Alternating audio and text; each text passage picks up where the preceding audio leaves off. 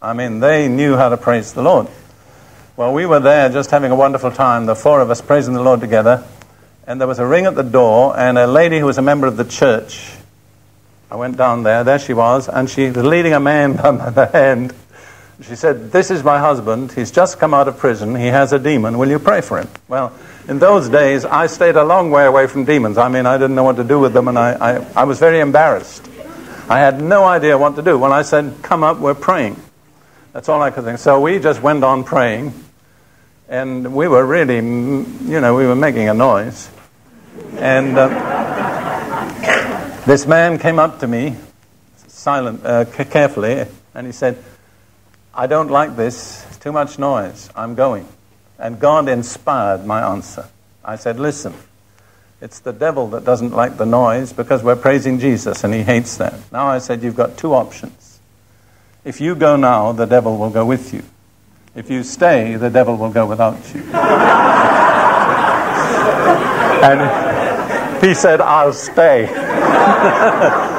And about 10 minutes later, he just came up to me and said, "It's gone." He said, "I felt it leave my throat."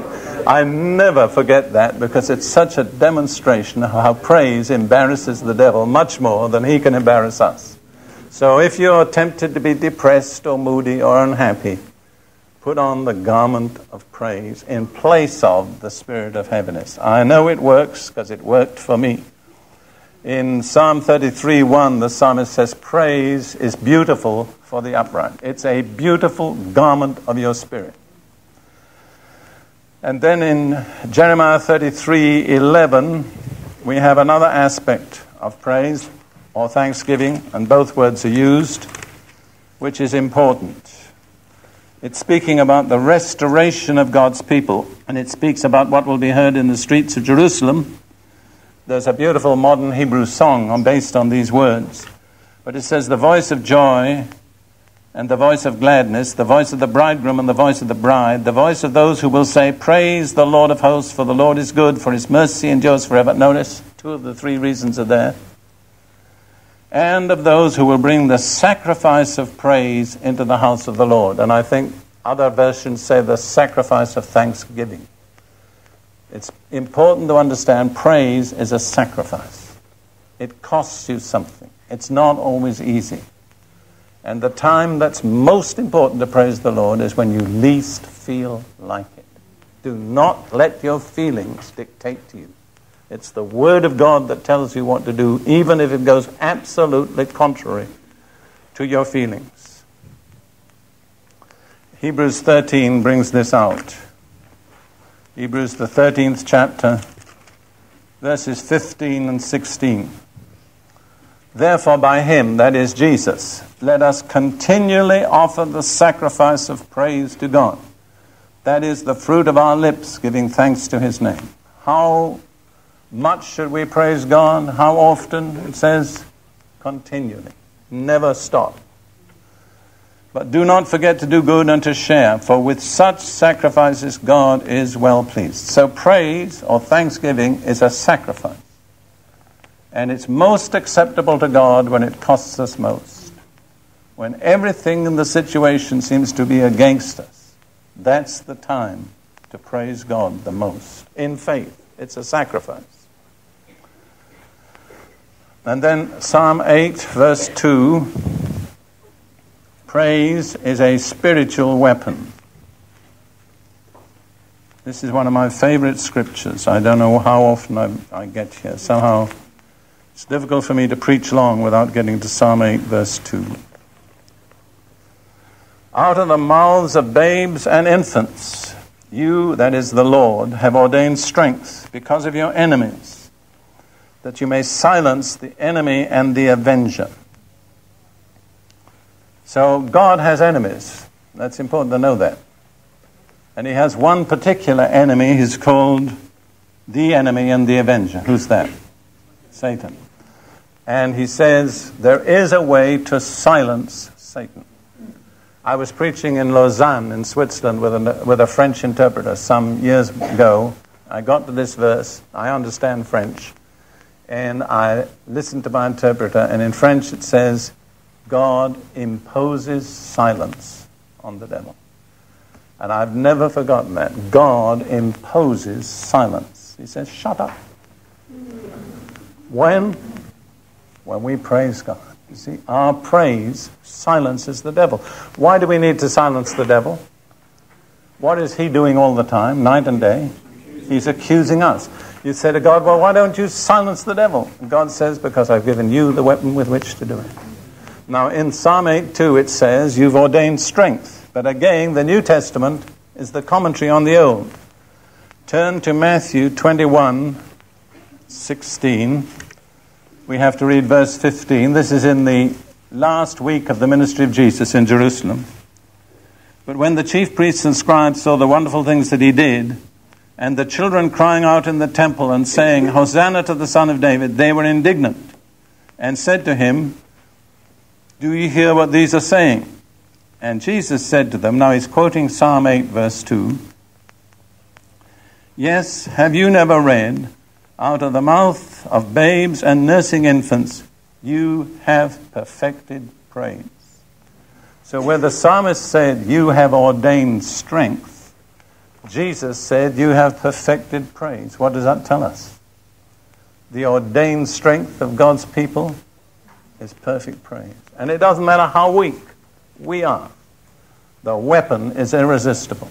So the psalmist chooses the example of the weakest, babes and nursing infants. And it says, even they, when they praise God, impose silence on the enemy.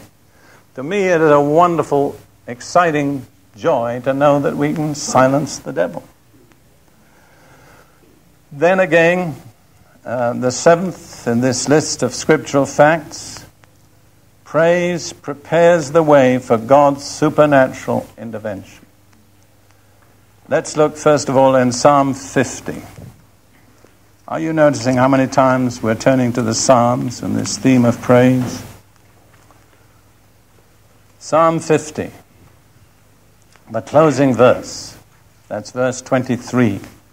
God is speaking, and he says, whoever offers praise glorifies me, and to him who orders his conduct aright, I will show the salvation of God. But you'll notice that in my version, the word aright is in italics. It's put in by the translators.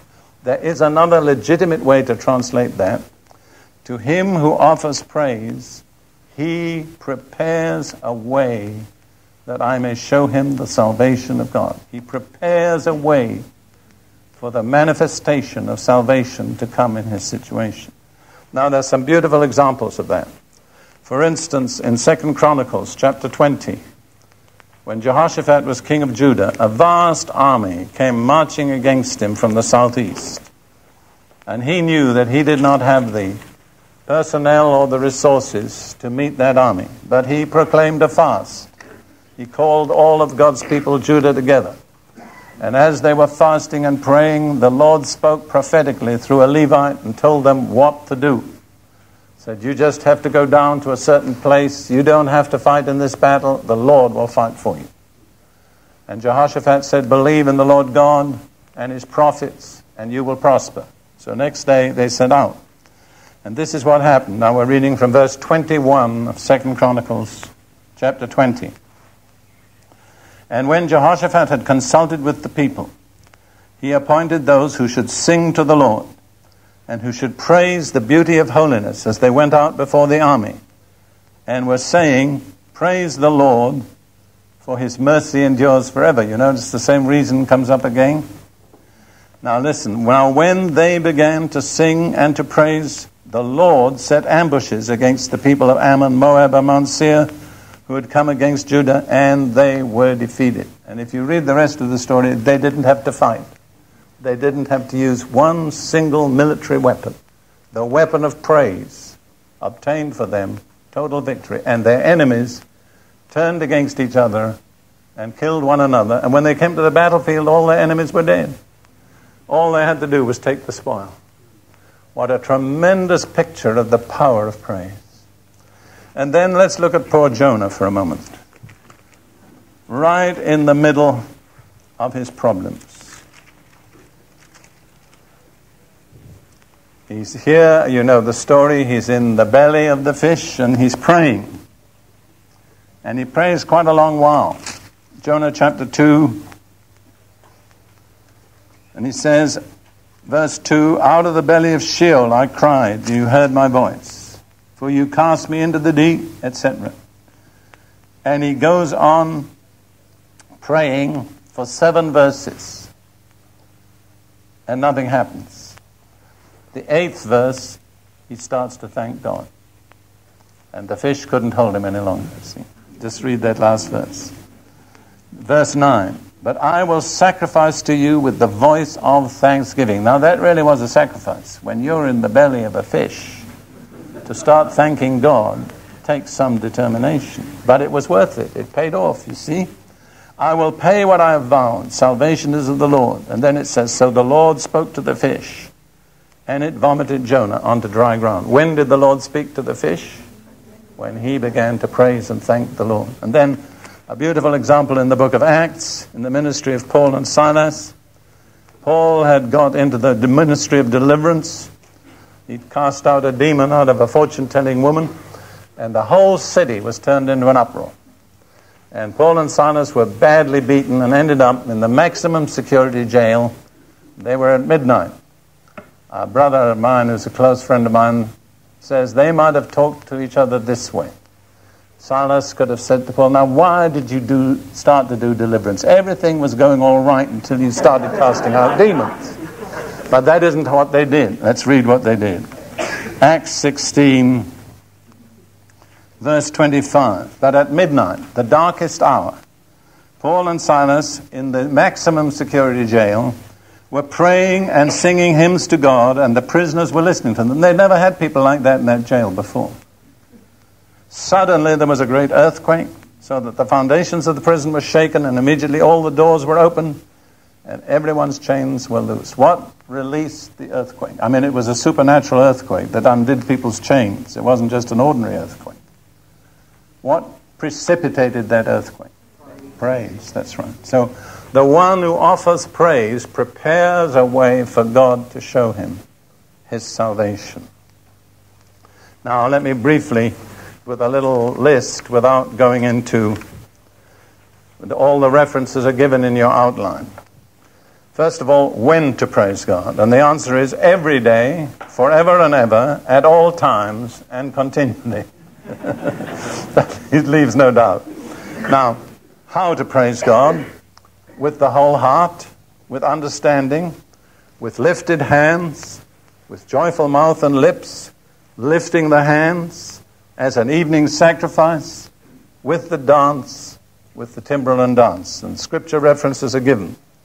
Who is to praise God? And Psalm 148 gives a list of 29 different kinds of people who are to praise God. And then if you're still in doubt, Psalm 150 says everything that has breath. That leaves out nothing. But there's just one class of people who do not praise the Lord. Who's that? The dead. So you know your problem, don't you? If you're not praising the Lord, you've got your own diagnosis. You're not physically dead, but you are spiritually dead. By worship, we acknowledge God's holiness. I personally believe that worship is the highest activity of which any human being is capable. Praise and thanksgiving are primarily utterances. They come out of our mouths. We speak them, or we sing them, or we may even shout them. But worship is not primarily an utterance. And this is very important because I find that very few people realize this. But so far as I know, every word that's used in the original language of the Bible, either in the Hebrew of the Old Testament or in the Greek of the New, for worship, describes an attitude of the body. Worship is not really an utterance, it is an attitude. Of course, not just an attitude of the physical body, but an attitude of the whole inner being. There are certain specific attitudes which in the Bible are characteristic of worship. First of all, bowing down the head. When Moses came from his interview with God at the burning bush back to his people in Egypt with the news that God was going to deliver them and brought this message to the elders, it says they all bowed their heads. They worshipped. That was their first response. It wasn't an utterance, it was an attitude. And then often it's not just the head, but the upper part of the body. And then accompanying that many times is the stretching out of the hands, palms upwards. It's an interesting fact that the Hebrew word for thank you, tudah, is directly related to the Hebrew word for the hand. So that, and Hebrew is a very, what would I say, physical language. It doesn't really indulge in abstracts. It indulges in concretes. So, thank you is stretching out the hand. And when we stretch out our hands to God, we're saying thank you. I believe we're also stretching out our hands upward to receive anything that He wants to impart to us. And then kneeling down is a very distinctive attitude of worship. And I appreciate the liturgical churches which have retained this practice of kneeling down. Having been brought up in the Anglican Church, I used to know all the times when it was appropriate to kneel. And I want to say that I believe kneeling is a very important part of our worship. I think some charismatics and some Pentecostals are missing out on that. I've been in some meetings where God has brought the meeting to a climax, and I've suggested that the whole congregation kneel. And we've had some of our most powerful visitations of the Holy Spirit when we're all before God in a kneeling attitude. Of course, I realize it can be simply a religious formality which has lost most of its meaning, but don't let that deprive you of the blessing of kneeling before God. And then worship is also, and I think this is probably the main word, it means falling prostrate on your face before God. I always smile because I hear lots of people singing that hymn that says, "Let angels prostrate fall," you know. And most of the people that sing that would never dream of falling prostrate themselves. It's good enough for angels, but don't ask us dignified human beings to fall on our faces. But there are not many of the great men in the Bible that you can find that didn't at some time or another end up with their faces to the ground before God. And this is perhaps the ultimate act of worship. Generally speaking, when Ruth and I are going to travel on some preaching assignment, we seek to prepare ourselves beforehand. And I won't say we always do this, but usually at some point we will end up prostrate on our faces on the floor before God. Kind of acknowledging, God, we are totally dependent upon you. We have nothing to give, we have no strength, we have no righteousness, we have no wisdom, unless it comes from you. I love those words of John Bunyan. They've always stayed with me. He that is down need fear no fall. He that is low, no pride. He that is humble ever shall have God to be his guide. And when you've got to the floor, you can't go any lower. You don't need to fear falling after that. It's a safe position to be flat on your face before God. I'd like to turn to an example of heavenly worship, which I believe gives us some really important principles, which is found in the prophet Isaiah, the 6th chapter, the first 3 verses. And in this scene here, Isaiah has a vision of the Lord in his glory in heaven. This has always been a very meaningful chapter to me, because the first time I ever went to a Pentecostal meeting, and I didn't know it was a Pentecostal meeting. In fact, I didn't know there were such people as Pentecostals. But the first time I went, the message was preached on this particular scene. At that time, I was a soldier in the British Army, and I was living just like soldiers live in the British Army, without going into the details. And we won't read it here tonight, but when Isaiah saw the Lord in his glory, he said, "Woe is me, for I'm undone. For I am a man of unclean lips, dwelling in the midst of a people of unclean lips." And when I heard those words, unconverted as I was, a man of unclean lips, dwelling in the midst of a people of unclean lips, I said, no one has ever described you more accurately than that. And from then on, the preacher had my attention, even though I really didn't understand what he was talking about. Anyhow, let's read the first 3 verses. "In the year that King Uzziah died, I, Isaiah, saw the Lord sitting on a throne, high and lifted up, and the train of his robe filled the temple. Above it stood seraphim, or seraphs." Now, the word seraph is directly related to the word for fire. So, seraphs are fiery creatures, whatever else they are. And then they're described, each one had 6 wings. With 2 he covered his face, with 2 he covered his feet, and with 2 he flew. And one cried to another and said, "Holy, holy, holy is the Lord of hosts. The whole earth is full of his glory." I've always believed that those 3 holies were for the 3 persons of the Godhead. Holy is the Father, holy is the Son, and holy is the Spirit. But if you picture that scene for a moment in your imagination, I think it gives you a wonderful concept of the relationship between worship and praise. Praise is an utterance. So they were praising the Lord and declaring his holiness. Holy, holy, holy is the Lord.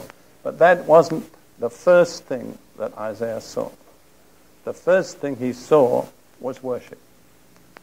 Those seraphs had 6 wings. With the first 2, they covered their face. The second 2, they covered their feet. What's that? That's an attitude. What is it? It's worship. Worship is the face covered in reverence before God. It is the body covered in reverence before God. Then they had 2 remaining wings, and with those they flew. If you take flying as service and covering the face and the feet as worship, then you find the proportion is 4 wings for worship, 2 wings for service. I believe that's a correct proportion. I believe that in our ministry to the Lord, we should give twice as much time and emphasis to worship as we do to service. Furthermore, I believe that service should proceed out of worship. I don't believe that we should ever become involved in God's service without having first related to God in worship. I believe there would be a complete difference in our service if it always proceeded out of worship. On the other hand, merely to worship without service is hypocrisy. Let's look at the words of Jesus in Matthew chapter 4 and verse 10. When Satan had tempted him to fall down before Satan and worship him. And Jesus answered with a quotation from Deuteronomy. Then Jesus said to Satan, that's Matthew 4:10, "Away with you, Satan, for it is written, you shall worship the Lord your God, and him only you shall serve." You notice the order again. First worship, then service. But worship should always be followed by service. And it's important to see this. There was a time when there was very little worship in most of the churches. People would have a Sunday morning service and they'd call it a worship service. But in actual fact, there was usually no worship. It was praise. It was proclamation. But there was no direct worship. Now, in the last 2 decades, probably, or a little more, worship has begun to come back to the church, and in some ways it's fashionable to worship now. And you'll be in some congregations where they will, as it were, make a specialty of worship. And they can become rather proud of how good their worship is. But if people simply take worship as a form of spiritual self-indulgence without it being translated into service, then it's hypocrisy. People that just have a wonderful Sunday morning worship service and go home and live for themselves the rest of the week, they haven't heard the words of Jesus.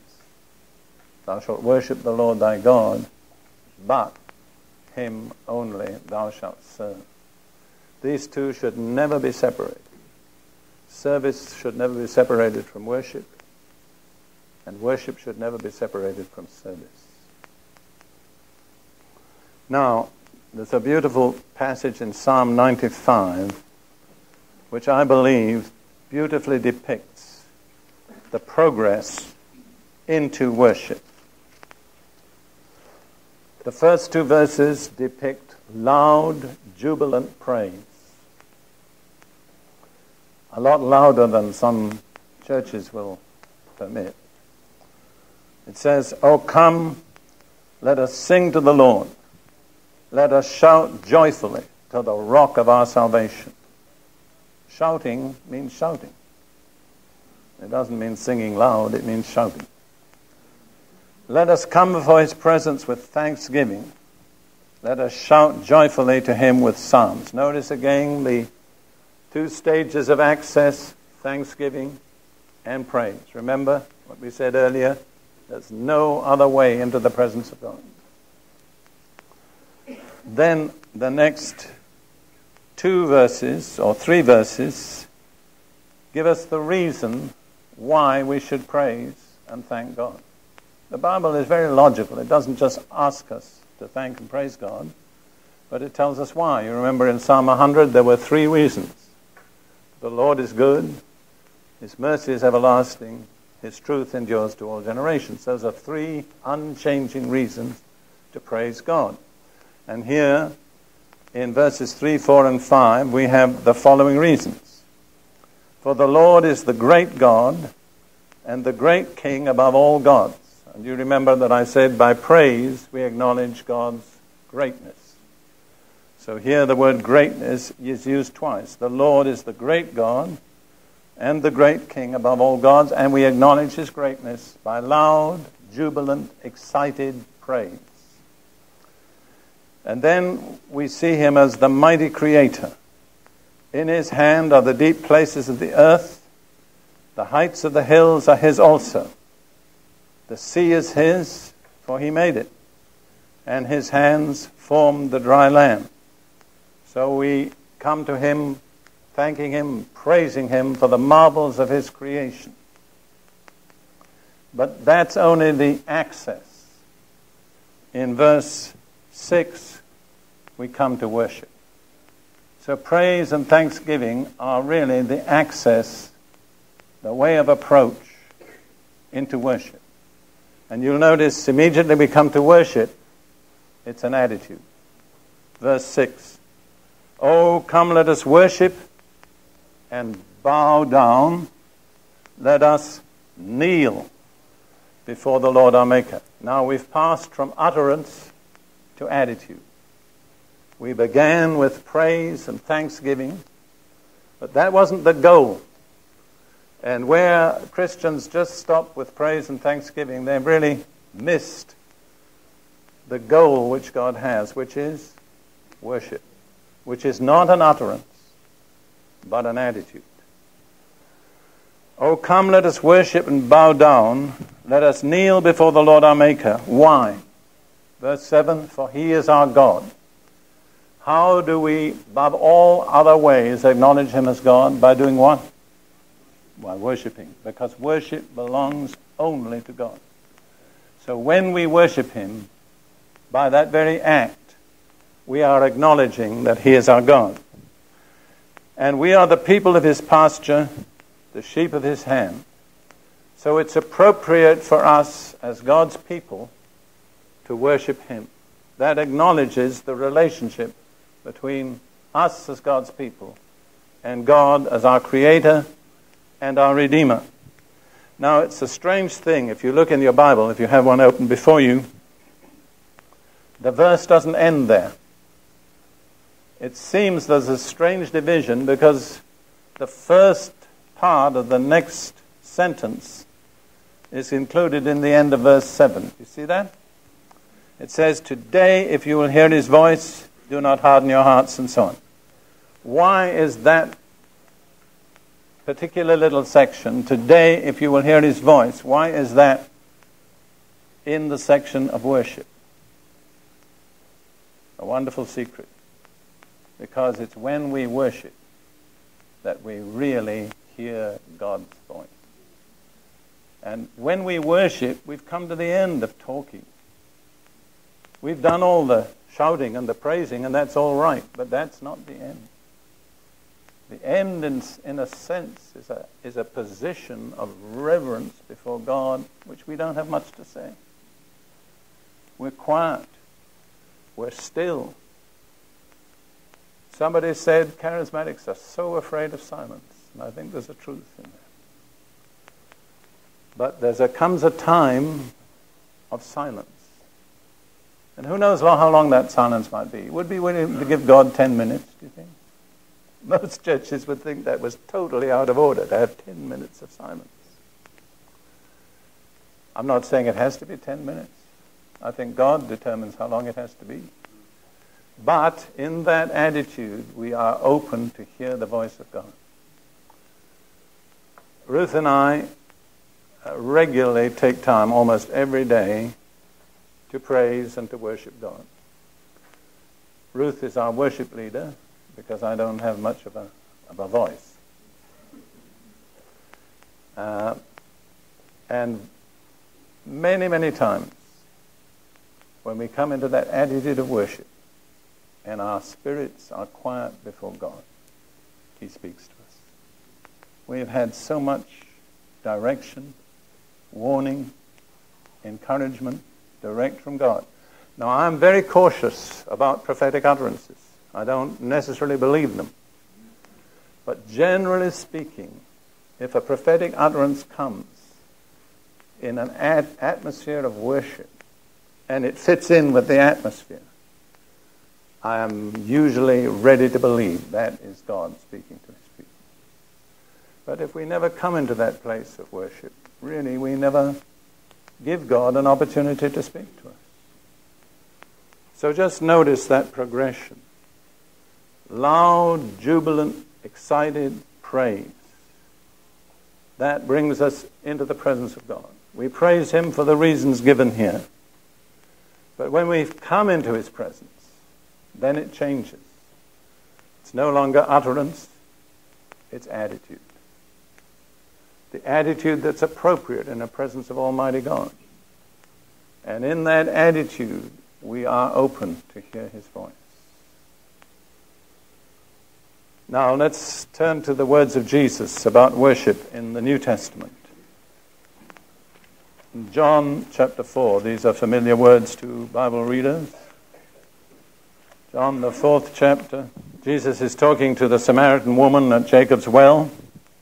Without going into the background, he says, "But the hour is coming, and now is, when the true worshippers will worship the Father in spirit and truth.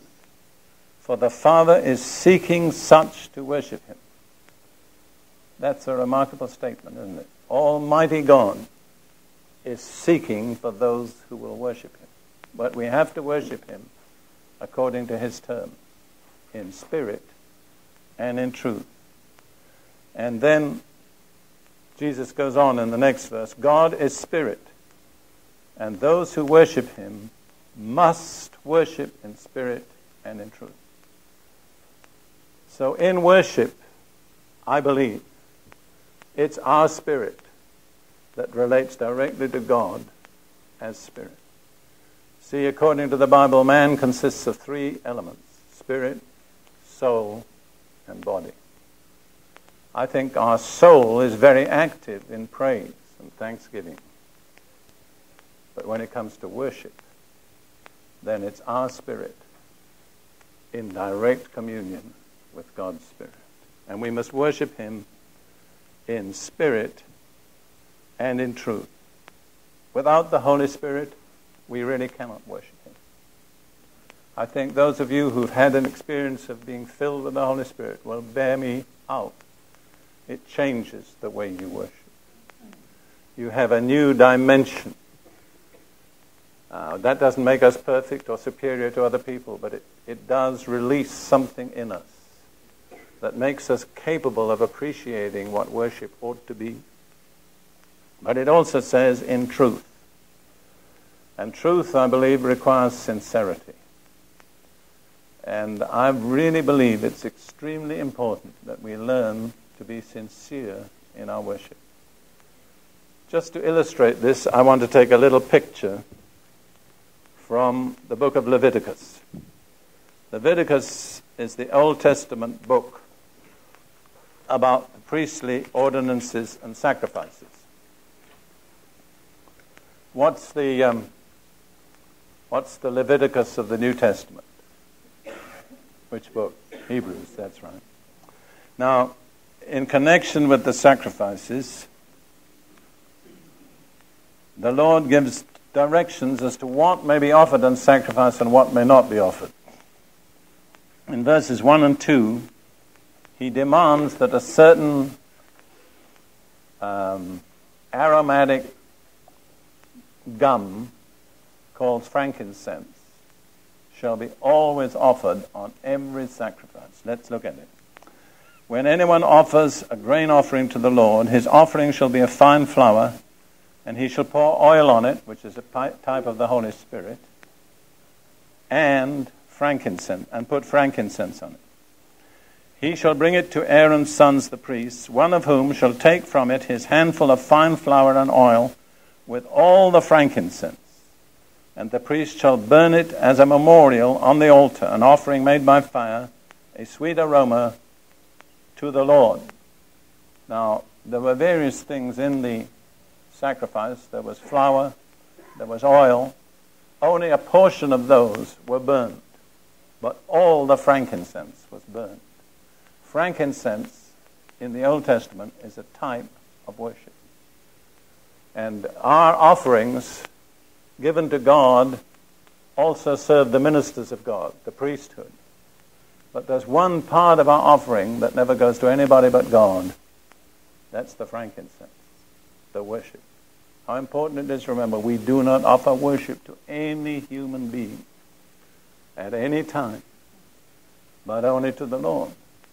Now, frankincense is a kind of aromatic gum that comes from a tree. And when it's burned, it gives forth a beautiful fragrance. It has no real beauty in itself, but it has this beautiful fragrance. And that's what God wants. That's what our worship becomes to God, a beautiful aromatic fragrance that rises up in his nostrils. On the other hand, there's one thing that must not be put on the offerings of God.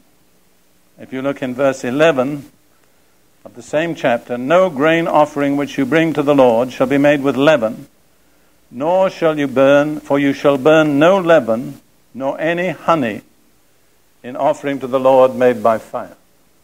Now, honey, before it's in the fire, is sweet and tasty. But when it's burned, it becomes a black, sticky mess. And what the Lord is saying is, don't you offer to me any worship that won't stand the fire. Offer to me frankincense, because the more the fire, the sweeter it becomes. But don't offer to me worship that when you're tested and tried, becomes a black, sticky mess. Think of that. Ask yourself, am I putting honey on my prayers? Or are they with frankincense? Am I telling God sweet things that I won't live out?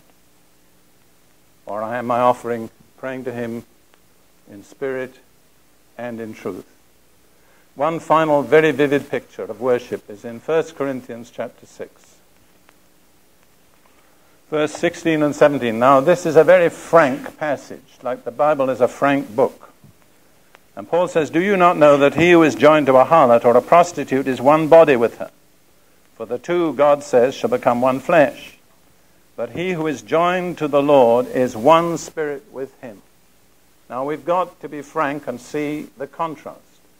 The first example is physical, sexual, immoral union. But right together with that, parallel to that, Paul speaks about the one who is joined to the Lord in the Spirit. In other words, there's two kinds of union. There's physical union and there's union in the Spirit. What is worship? That's what it is. It's the only way our spirits can unite directly with God. And out of that union, there comes procreation. Worship is what makes us spiritually productive. You see that?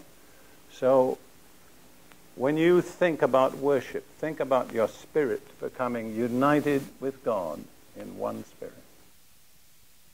For further teaching on this theme, we recommend the cassettes entitled Worship, number 034, Praise, number 033, and Thanksgiving, number 032. For further information and a complete list of cassettes and books, contact Derek Prince Ministries, Box 19501, Charlotte, North Carolina, 28219. Telephone 704-357-3556.